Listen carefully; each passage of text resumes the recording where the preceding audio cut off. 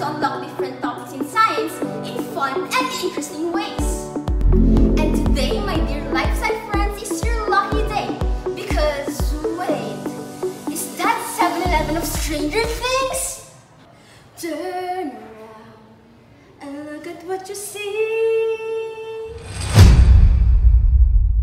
OMG, Elle, what are you doing?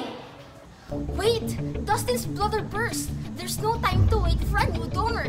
That's why I'm bioprinting. Bioprinting? Yes, lifestyle friends, you heard Elle right.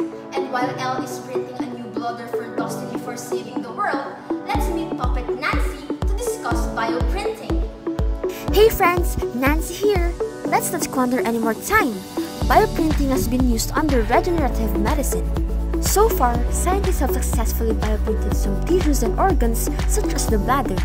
Bioprinting is like 3D printing, but instead of plastics, metals, or cement as printable inks, a 3D bioprinter uses bioink, a printable material made up of living cells that are enveloped by a carrier water-rich molecule called biopolymer gel to enable them to spread, grow, and proliferate.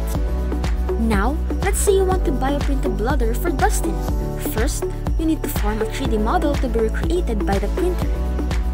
To do this, you need to install software that will convert the medical scans, MRI or CT images of his bladder into exportable 3D printing models. Next, choose the materials that will be processed.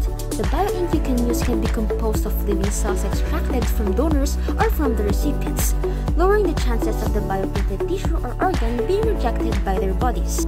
Then, load the bioink into the printing chamber. There are 5 3D bioprinting technologies, and the most common method is extrusion-based bioprinting. In this method, the bioink will be dispensed out of the nozzle that can move along the X, Y, and Z axis. The placement of bioink is layer by layer and guided by the 3D printing model file exported earlier.